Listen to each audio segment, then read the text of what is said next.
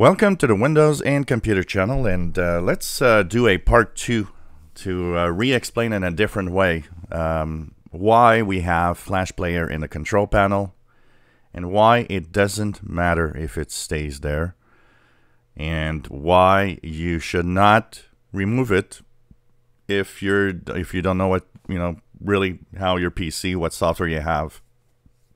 And here's the thing. Once again, so I talked yesterday and posted a video why in the control panel you have a Flash Player right here, Flash Player 32 bits. Okay, this is what we call an applet. It's code that enables any content that needs Flash to run. Now, it has nothing to do with your browser. This is not what was running in your browser. Your browser had its own Flash Player. It's a completely different thing. That's the first thing you need to know. The second thing is some of you removed it and said, well, you're wrong. I removed it. I got nothing broken. Everything works fine. That's because you have no software that you have installed that uses it.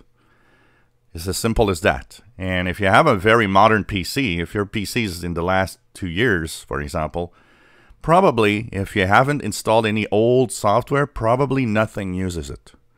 Because in many cases, it is true that nothing is using it. My own computer, for example, is a computer that's, a few months old. I probably have nothing that uses Flash in here because I have not installed old software. The reason this is there is because if you have a PC that's several years old, that's where it gets complicated. If you have a 5, 6, 7-year-old PC, for example, running Windows 10, and add to that you might have some old software running on it. So maybe you've got something that you play, a game. Maybe you've got some old software that you have that dates back to, 8, 9 years, but still runs in Windows 10. This is where deleting this can actually crash some software. It won't crash Windows. Let's get straight here. It's not Windows that will crash, because Windows doesn't need that.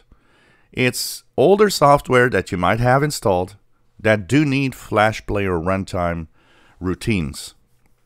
And there are a lot of them from 7 or 8 years ago, 9 years ago. It was something that a lot of software did. What they would do is use the Flash runtime for their own animations, for example. So the thing is, first of all, don't go crazy and going and get the the tool from Microsoft to delete this. It doesn't matter, and that I want to stress out. It doesn't matter. People matter too much about worry too much about things that they shouldn't worry on their PC. There's many other things that you should worry. The other thing is, if you removed it and nothing is wrong, you removed it, but you could see it come back someday, and you know why? If you would have, for example. And I've seen one case where somebody was mentioning, I removed it, but it's back. It's back because you installed a piece of software that needed it. And it reinstalled it because it has to use this applet to run. So or using an older software that would need Flash Player applets would reinstall this Flash in your Windows 10. So the thing is, if you want to remove it and you're sure that there's nothing on your PC that uses it anyway, you can remove it. It won't crash Windows, like I said. If you are using a PC and you're not sure exactly what you have and what you have installed and if it uses it or not, don't touch it. It doesn't matter. Just leave it alone. Once again, this is not Flash Player in your browser. It's runtime applets for Flash Player, that software that you might install or might have already installed could maybe use. And so leave it alone. And the reason, one of the things that you should notice is, why didn't Microsoft not release the KB through Windows Update? It would have been easy for them to just push it through Windows Update to remove this. It's very simple. Microsoft knows that there's some software out there that uses this Flash Player applet. And that's why they're not pushing it. That's why they tell you, well, if you want to remove it completely, here we have a, little routine that will remove it for you. But they have not pushed it because they know it's going to break tons and tons of software and people are going to go crazy. That's the explanation of this Flash player. And once again, it doesn't matter if it's there, just ignore it. And you know, if you get the tool, and if you have a very recent PC, like I said, probably you're not using it. I probably am not using it. But you know what? I'm going to leave it there because I don't care. It doesn't matter for me that it's there. And you know, if I install or use an old software someday that installs and that I want to check, well, you know, it's in anyways, it might come back if you remove it. And that's another thing you need to know is that, you know, if you use old software, and you know, let's stress out, this is using old software, using something that's recent. Nothing is using Flash Player in the software in the recent years.